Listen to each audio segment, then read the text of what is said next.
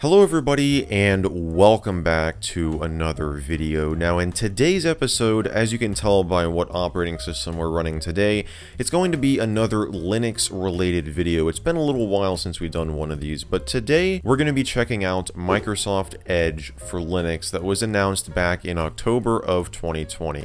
I know I might be a little bit late on this one, but I figured it's better late than never. And yes, this is a real thing. Microsoft announced back in October that they are going to be developing a Linux version of the Edge web browser, everybody's favorite web browser out there. I might be exaggerating a little bit there, but hey, it's certainly more popular now than it was when it was released back in 2015 with Windows 10.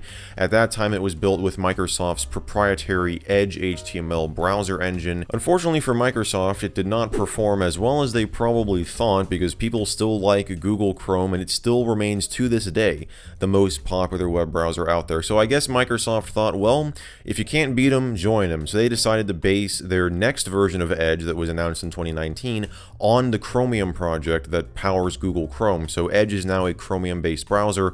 I'm sure we all know this, and it's been bundled with Windows 10 for a couple releases now. Well, later on they announced they were going to make a version of it for macOS. That was back in May of 2019. They released a preview, and just back in October, like I said, they announced a Linux preview build of Microsoft Edge. Now, as of the date I'm recording this, which is December 22nd, the Edge browser for Linux has not been officially released. You can see if you go to the main download page, it says not supported for Linux. So they only offer the Windows download as well as macOS, iOS, and Android. So you're not going to be able to download it from the main page, though they have released an insider build, and that's where you're going to have to go to download it if you want to check out the current beta or dev build of Microsoft Edge for Linux. So there are two ways to download this. You can get the .deb or the .rpm file directly from this download page. I'll have this link down below. Or you could download it through the terminal by adding the repository and then just, downloading the package from there. Before we install it, though, I want to show you the situation with the channels here. So there are currently two channels of the Edge Insider build. So the first one is the beta channel. This is going to be the most stable preview experience, as it says right here. Certainly not as stable as a final release, that's pretty obvious, but this is updated every 6 weeks, and you can see there is not a build available at the moment.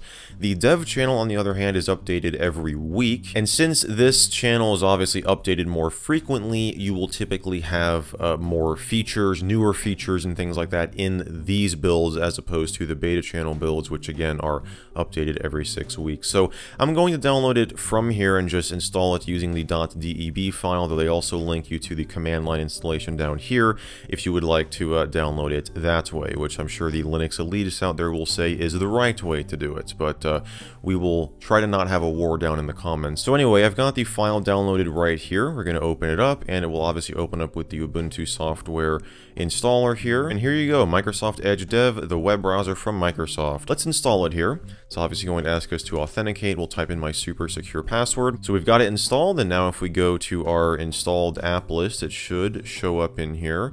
If we scroll down to add-ons, here it is right here, Microsoft Edge Dev. So to run it, we're just going to open it up like any other Linux application. So here you go.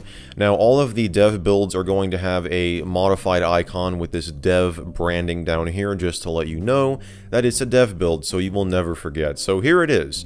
Now it opens up in full screen initially, and it's got this little animation. It says, "Hi, welcome to Microsoft Edge, compatibility without compromise." So we're going to uncheck the diagnostic data sharing and click on accept, and there you go. You got that nice fade in effect in the background, or that fade out effect, and you can see the browser back there. So this, I don't remember Windows 10 doing this. You don't really have to accept an agreement to use the browser. Maybe the newer versions are going to have something like this, where you can select what your new tab page is going to look like. You've got three options: inspirational, informational, which just kind of pushes up the background and has things like weather, and focus, which will just have, it looks like these are similar, obviously. Well, I guess focus just removes the background and kind of makes it look more like a Chrome new tab page, which is just very, very basic with just a blank background with a Google search box. I'm sure you guys know how that works if you use Chrome, which, judging from these statistics, is probably most of you. So we're going to go with inspirational, which will have this nice background for us. We'll click on confirm,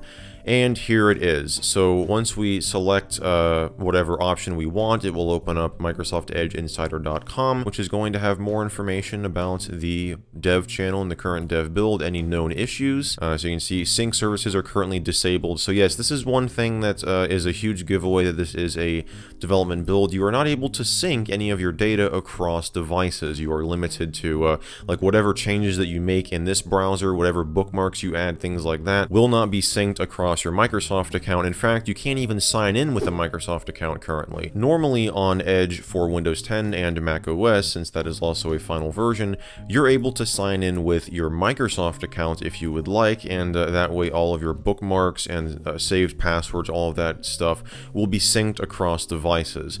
So, and this is obviously very similar to signing in with a Google account on Google Chrome. It's going to essentially do the same thing.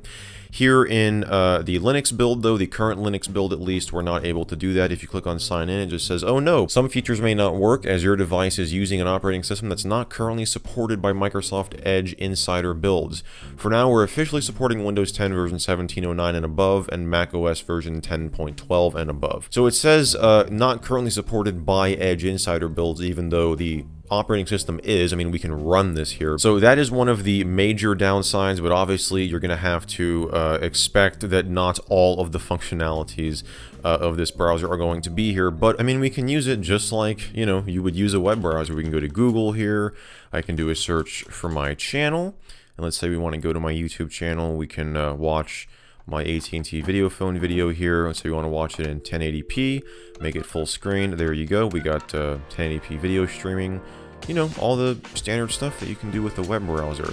Obviously, I would not recommend using this as your primary browser, even if you just love Microsoft Edge so much.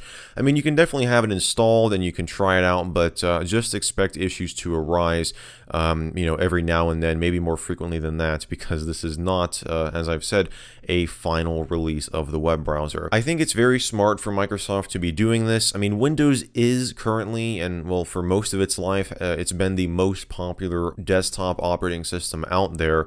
But for Microsoft to increase their browser market share, it's definitely not a bad thing to also have it available on competing operating system platforms like Mac OS and Linux. Now, is this going to unseat Google Chrome? My guess is probably not. Google Chrome, as I've said before, is currently the most popular web browser out there with a market share of like over 70%, and it's probably going to remain that way for the foreseeable future. And if Linux users want a Chromium-based browser that is already, you know, fully released, they'd probably go with Google Chrome. But I mean, I don't know, if you like the Chromium browser engine but you don't like Google and you want a de-Google-fied version of Chrome, Microsoft Edge for Linux might just be for you. Obviously, it's going to be heavily tied into the Microsoft ecosystem, and chances are, if you're using Linux and you have a disdain for Windows, you probably don't really want anything to do with Microsoft. But I'm sure there's a market out there. I'm sure that people are going to use this. I just don't think it's going to really do much to unseat Google Chrome, though I don't think Microsoft is expecting it to, but like I said, it certainly is not a bad thing that they've got it on other platforms as well. So guys, hopefully you enjoyed this episode. If you did, definitely be sure to give it a thumbs up. Be sure to get subscribed down below and turn on those channel notifications if you haven't already, to get notified whenever I upload a new video, which I do multiple times every single week on this channel. And as always, guys, I want to thank you all so much for watching, and I will see you in the next video.